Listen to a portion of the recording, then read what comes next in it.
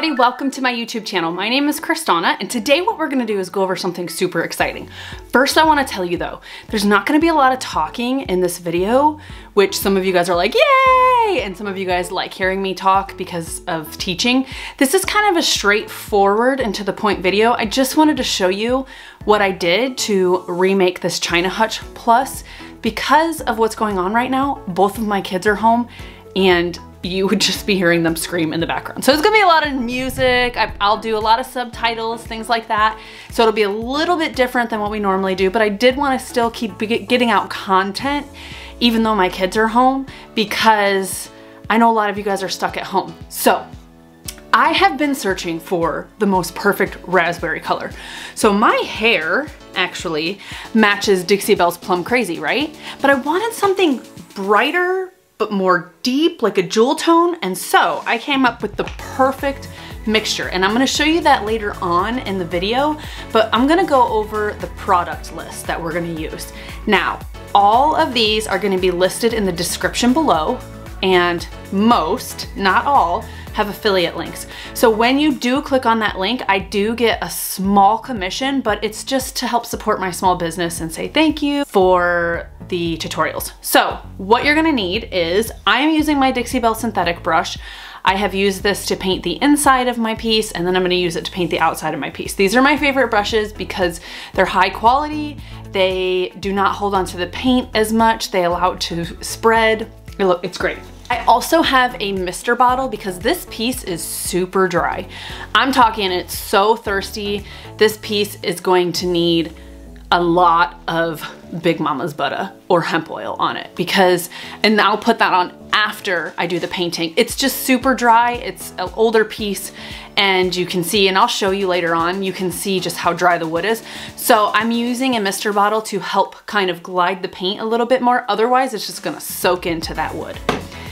The inside of this piece, the top of the inside of the hutch, is going to be painted in Caviar.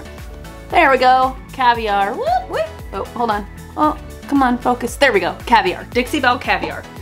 Now the top of the back of this piece is, I used Celebrate It tissue paper. I'm gonna use this side right here. There is, let's see, is there a name on it? I don't know. So this is Celebrate It tissue paper that I got from Michael's when I still lived in the States. I live in Germany right now, but I just looked online last night and they still carry it. So I'll put a link down. It's not an affiliate link, but you know, if you want to get it online, or you can go to your local Michael's, they always have coupons for you. And so this is the side that I use, the floral that you'll see on the back. This is separate, it's not the same. So there's 3 pieces of this one right here. And then I think there's like 3 or 4 pieces. There's 3 or 4 pieces of this one, and then like 4 to, I don't know how many. There's 10 pieces altogether, but I think there's less of this flower one. So anyways, this is what I used for the back. Now it is tissue paper, and it's a thinner tissue paper, so I haven't quite figured out how to get total wrinkles out of the very thin tissue paper. The stuff that I use from Hobby Lobby is a little bit thicker, so I can move around with it a little bit more and play with it and not rip it. So I did the best I could to get all the wrinkles out, but I want to kind of age this anyways. So a lot of people iron it before they do it. I'm not sure that ironing it will still not let it wrinkle when you put the clear coat on. But anyways, that is what I used for that. And then of course I'm using the satin clear coat to decoupage with. This is awesome, guys. I love using this for decoupage. And then I'm going to mess around with some of the black wax in some of the ornate pieces. When you see this piece, you'll see what I'm saying. So the black wax, what it's gonna do, and I may end up using the dark wax too, what it's gonna do is kind of bring out those details in the piece when you see it a little bit later. Also, it may turn the raspberry color into more of a jewel toned color, so just keep in mind with that.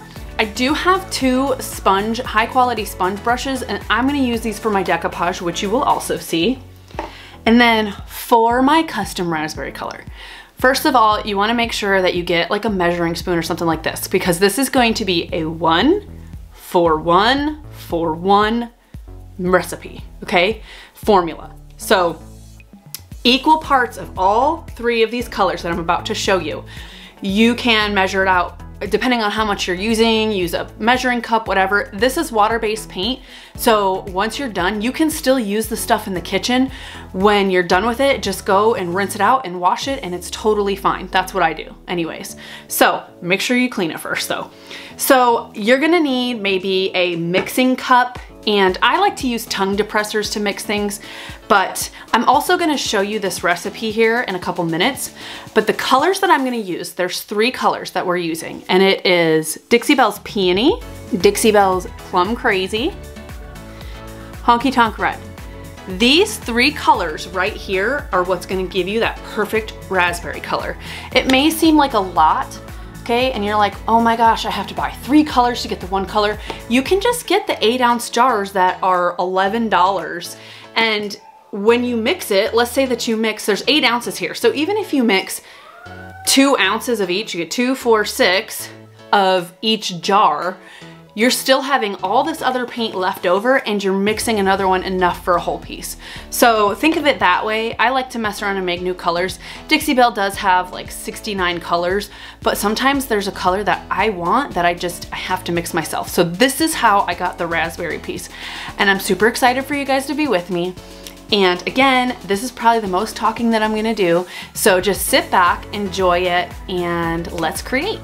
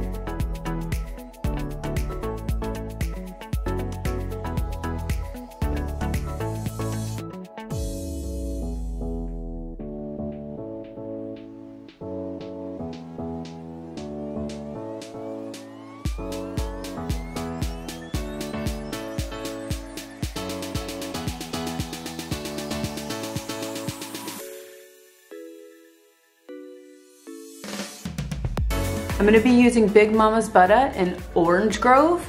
Because this piece is so old and dry, I'm going to actually put it all inside here to rejuvenate the wood and to deodorize it, to kind of give it that old musty smell away.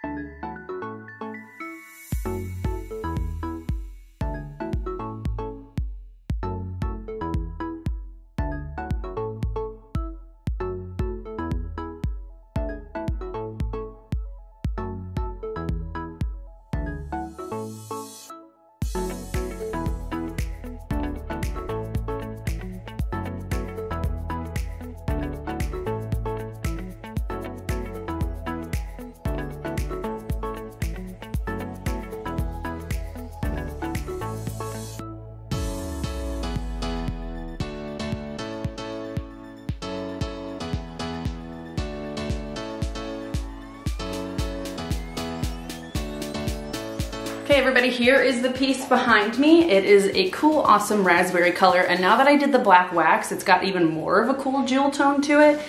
Remember, all of the products that we used are in the description below, and don't forget to hit that subscribe button and then hit the bell so you get all the latest information. Again, thank you guys so much for watching and happy creating!